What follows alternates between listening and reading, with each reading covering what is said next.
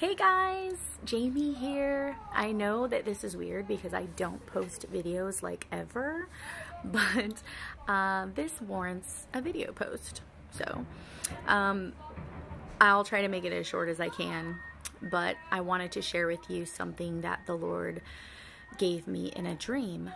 And those of you who know me know I do not share stuff like this. I only will share this kind of stuff if I know for sure that this was something from God, and it definitely was. So the dream starts off with me in a church, and I'm with probably like 10 other ladies or so. And we are in this room and we are prepping for a huge celebration that's about to happen. Like, it was definitely like a wedding or a feast or something like that. So we had all these beautifully colored linens on this table, and we were inspecting them to make sure that they were the highest purity and quality. And we were looking at crystals and shining it like one piece by each, one by one piece. And we were shining silverware, and there was like gold and brass and just all kinds of beautiful things, very exquisite. And I told the ladies, I said, you guys, I'm just really tired right now. I've been working so long. Do you guys mind if I go take a nap? So they said, yeah, sure, no problem.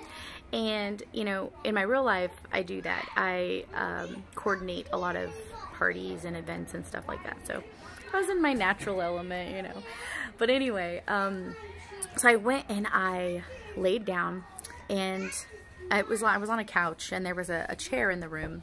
I woke up to the Lord nudging me awake, and literally God's hand on my shoulder. And I sat straight up and I said, Jesus, what are you doing here? I said, oh my goodness.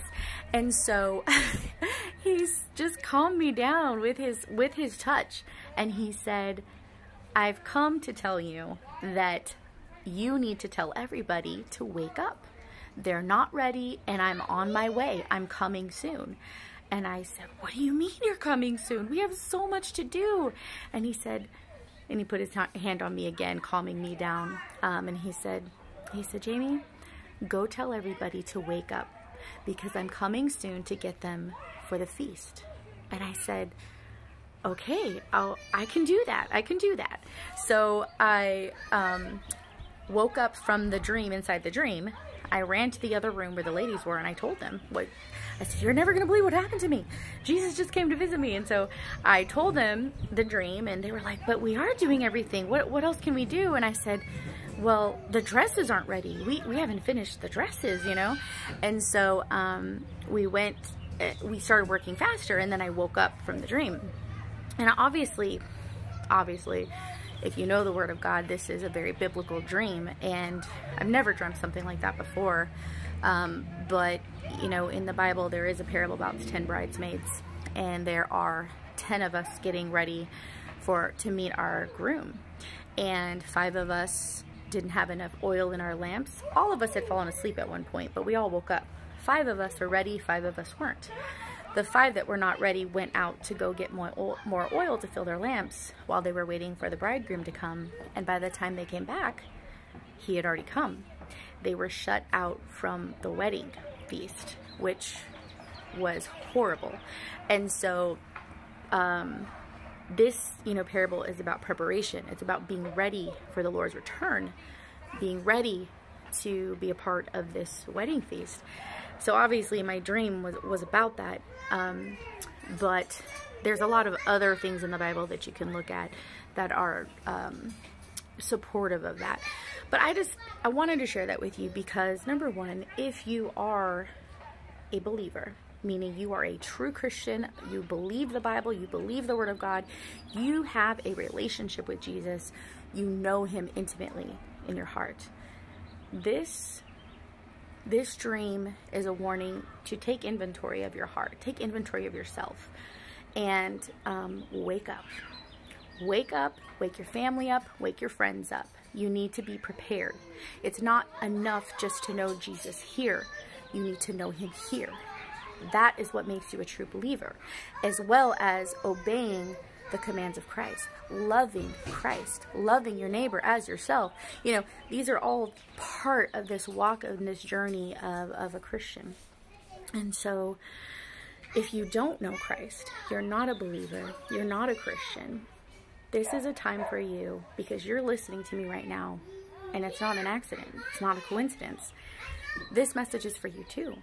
This is for you to search out who God is. Search out, find the heart of God. Ask him. Say, Jesus, if you're really God, show me, prove it to me. Help me understand, help me see, help me to not be blind to the truth. And he will show you. He will show you who he is. So that is something I want to encourage you to do if you do not know the Lord. The other thing, I just want to encourage people, you know, this season that we're in, I don't know what, first of all, I don't know what it means when he says he's coming soon, because yes, I have had people tell me this before. Oh, Jamie, he's been saying that, or that Bible says that, and it's been 3,000 years and he still hasn't come. Well, I know that, but guess what? He is a gracious and merciful God who is giving us opportunity after opportunity, because he does not want any of us to perish. He doesn't want any of us to have to go to hell. He is merciful. He is loving. That is why he's giving us time. But he also tells us, don't let this day be taken like a thief in the night. And he's talking to believers, because why? Yeah, we're not going to know what day he's going to come, what hour he's going to come. But what he does say, we need to recognize the season of his coming. I believe, as well as many others, that this season is now. Why? Because there's so many events prophetically and things that have happened prophetically and biblically that have already been fulfilled. There's not that much left to fulfill, y'all.